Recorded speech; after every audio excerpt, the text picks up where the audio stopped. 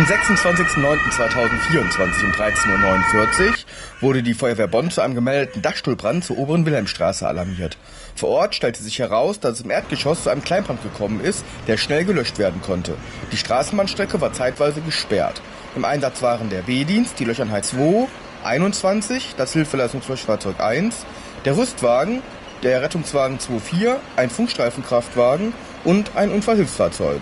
Natürlich würde ich mich darüber freuen, wenn ihr meinen Kanal abonniert, falls ihr das noch nicht getan habt, und euch auch weitere Videos von mir anschaut.